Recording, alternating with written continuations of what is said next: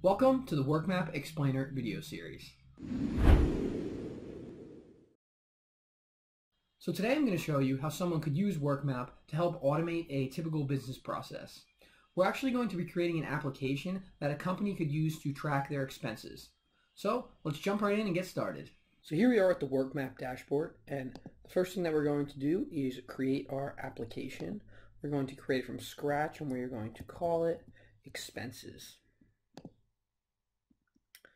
Now we're going to create our workflow table. We're going to create this one from scratch also, and we're going to call this one Expense Approvals. So now that we have our workflow table created, we want to add the fields that we want to capture about the expense. So we already have the name of the expense, and we're going to add a few more fields. So let's start off with adding a description field so we can get a description of the expense. We can double tap here, change the title to description. So I finished creating the fields I want to capture about each expense. First we have the category, where I can simply select the category that the expense falls under. Then we have the amount of the expense, the date, the employee, the status of the expense, which is pretty much what phase it is in, the receipts. Here you can upload the receipts from your computer, any comments about the expense, and lastly the assignee, so who is the expense assigned to, the manager, the senior manager, or the billing manager. So now we're going to add some phases to help organize our workflow. Phases represent the steps within a workflow. So this first phase, phase one, we're actually going to call My Expenses.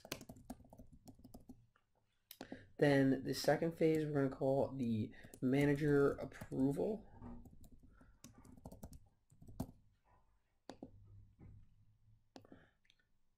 So I finished creating the rest of the phases, and now we're going to create some automations to help our records move more efficiently throughout our workflow. So to create your first automation, we're going to come down to this Create Your First Rule button. And an automation is very simple. It is when this happens, do this. So the first automation that we're going to create, we're going to call Approved.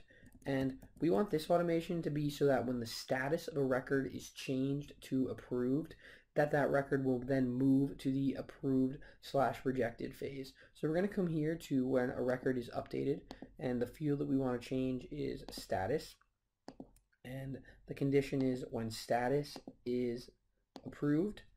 Then what are we going to do? We're going to move the record to the approved/rejected phase.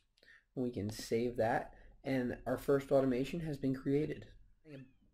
So I just finished adding a bunch of automations. The first one, as you can see, is called Rejected, and it's pretty much the same as the approved one that I just showed you guys.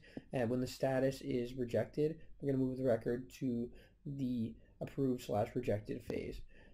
We have one for Submit for Approval, so if the status is changed to Submit for Approval, it'll go to the Manager Approval page. If the status is More Information Required, then we want it to go back to the My Expenses phase.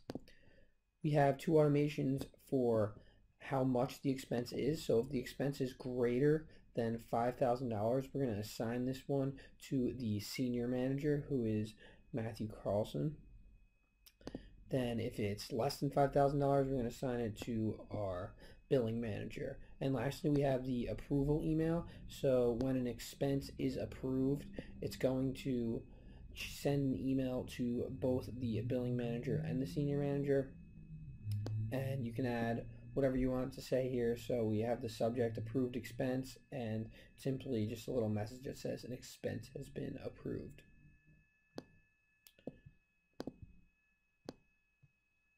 So if you wanted to create a report, maybe based on all the expenses or the expenses within a certain period of time, we would come to the Reports tab and select New Report. So we're going to head back into our workflow, and we're going to look at one last thing. This workflow is really effective because of the permissions that it grants. Not everyone has access to everything in here. My employees can only see their particular expenses, while the managers can see and edit anyone's expense. You can change permissions by using this Permissions button next to the New Phase button. And the last two things that are going to make this workflow extremely effective are the Assignments tab and the Notification bell.